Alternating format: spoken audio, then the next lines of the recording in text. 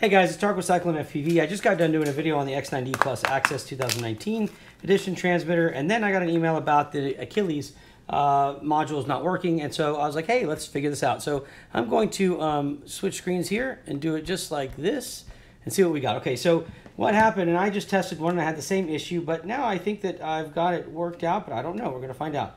So here's what the deal is. I've put this in and went to plug in the battery.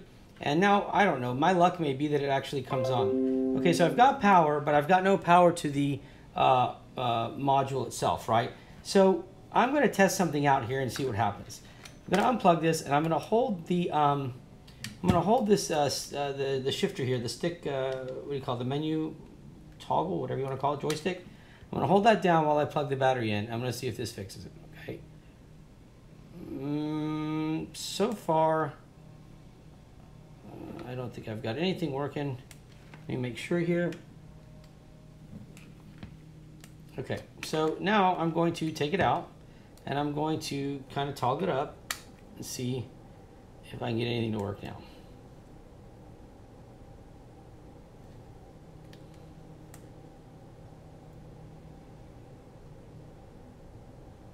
Okay, so I don't get anything happening on this. So here's what I did, right? So I actually opened this up. You can see the screws, they're right here. I took the screws out. And so this is what I had to do on mine to get it to come on. And I have a feeling this might be what you have to do. I don't know, but I'm kind of doing this on the fly here because I did not realize that this was going to be an issue. So now that I know it is, I'm going to try to get this corrected.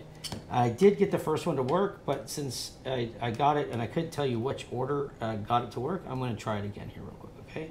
So first thing is to remove the module itself, and I'm pretty sure I unscrewed that, but yeah, I did. So now just take these little red covers off, and the module should kind of just pop out. Now, what I don't know is if it was a connection, if it's not getting a full connection with the plastic housing, so I'm going to try it just like this. This would be step one, right? Just take the housing off and see if that fixes it.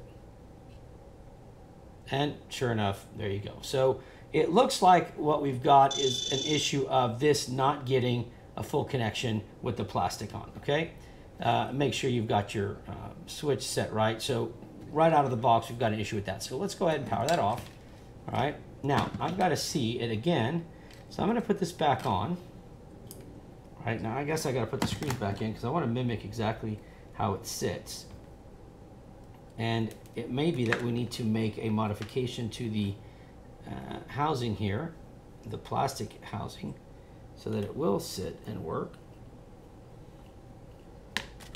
Again, I'm just doing this as, I mean, like I haven't done this yet, so I'm kind of going to find out as we go here.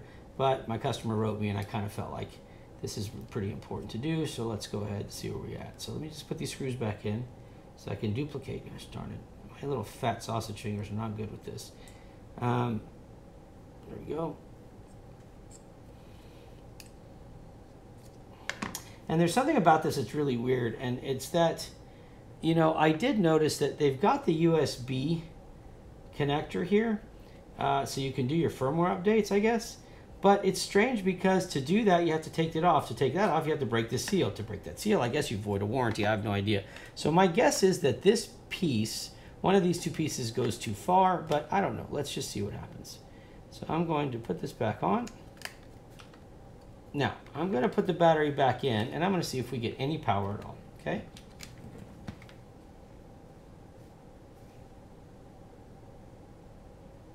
All right, and we do not have any power. There is no connection being made right now that's going to get this thing turned on, okay? So it looks like the issue is the pins, and so to fix that, I'm going to bet here that the only way to really fix it, I'm going to see. I mean, I'm not throwing in the towel yet, but I am curious. So we've got no power, but we do know it works. So here, I'm going to go grab the other one, right, that I had. So here's the other one that I opened and did the same thing with. So now I've got two, one in a case, one out of the case. And if I plug this one in, there, Now I have this feeling it's going to come on, and there it does, okay? But if I put the outer shell on it, right, and I don't even know if I can put it on like this. I doubt you can. Yeah, you see how it doesn't line up? I mean, it's definitely off, right? So my guess is that this is not sitting right on here. So let's go ahead and see how we fix that. All right, so if this is gonna sit like this, then it means that somewhere this measurement is off. Now, how is it off? Let's figure that out. So if this goes in, is it pressing on the, yeah, you see how it goes up like that? Now, the question is, will it come on like this? And I guess not. But I can push this down.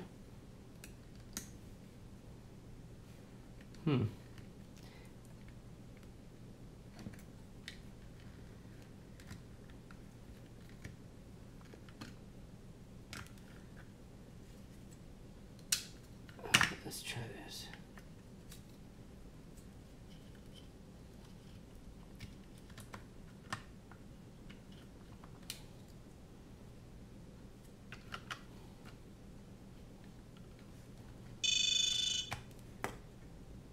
It's almost going to sit at a weird angle if it fits, if it goes in properly here, right? Because you can see it's already kind of at a weird angle. So let's see. It's very strange how this has to go. Not exactly too comfortable with that idea, but like this, it would actually almost, except for the menu stick here, it almost would work, right? Put this menu stick on, see if I can get this to go on. Okay, so I suppose, oh, stop. The problem is you can't get full movement out of this. So it looks like the problem is the outer shell here not lining up properly. And I'm trying to figure out what the fix would be, and I'm sure there's already, I could probably redo the outer shell, but this is just wrong. So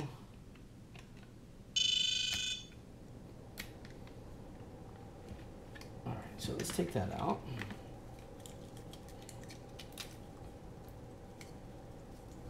And now let's put this back in like this.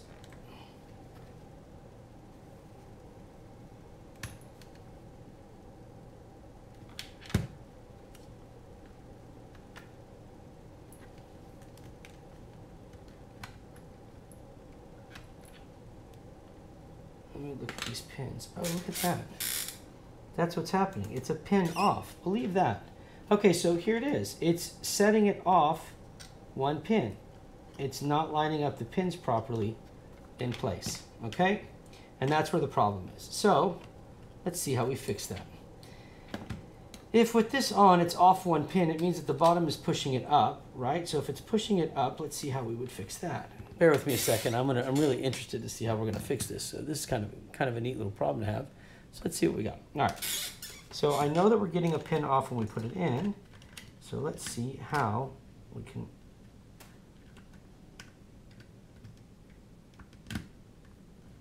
How's that? There you go. Okay. So it looks to me like the best way, and now I'm going to try it with this one, okay? So what I did was, and let's see if this is going to work. Okay, so I'm going to, what's happening is it's missing the bottom pin, right? So what I'm going to do is I'm going to make sure when I line this up, so I know you guys can see me looking through the old man goggles here, but what I'm going to do is when I line it up, I'm going to push this in. I want to go in from, well, here, just to make it simple and like identical to what we're working with, I'm going to put the piece back on here. I'm going to go in at this angle, right, so that I can make sure to reach the bottom pin, right? So I want to go in at this angle, and I want to pop it in like that. Now let's see if we get power. There, I didn't have it pressed in all the way, so let's see what happens. Okay, oops, so that's not it. That's not the way to put it in, so let me see a different way. How about like this? Yep, and there you go. Okay, so I know it's a little bit of a tedious thing, but here's what I would have to say. The pins are not lining up like as you would expect them to, okay? But if you want to get this to fit, put the top pin in first. Just kind of go at an angle here and make sure you put the top pin in. Once you do that, just pop everything else in. And there you go. And I bet you now it's going to come on here. Wait, I didn't do my, sorry, I didn't pop that in the way. So let me put the top pin in, just like that. All right, there it is. I got the top pin in, pop that in, and now it should come on. Okay, and there it is. Okay, so you don't want to, I guess I didn't know this. I mean, I hadn't used these before. So you don't want to just sit here and just plug it in like this because the pins don't line up, all right? What you want to do is you want to hold your goggles here. And I mean, it doesn't seem like it's a big deal after once you get it done. Make sure you put that, kind of look at the angle here and make sure you put that first pin in that first square where it goes. And you're going to feel some resistance here then because it's pressing down. Pop it in and the power comes on. Yes, and you're good. And you're done. Okay, hope that helps, guys. I'm sorry, I didn't even know to check that. I did read, everybody's like, oh, it doesn't come on, it doesn't come on. I guess nobody went and tried this, which I can understand. I mean, you know, you don't want to, you want to get it, you want it to work right out of the box, and it does, I guess. You just have to make a little concession for it, but I'm going to put the screws back in and get this one ready. Anyways, that's all you got to do, all right? And then once you do that, as you can see, we've got everything running perfectly on there, and we are good to go. And now you can do your firmware updates.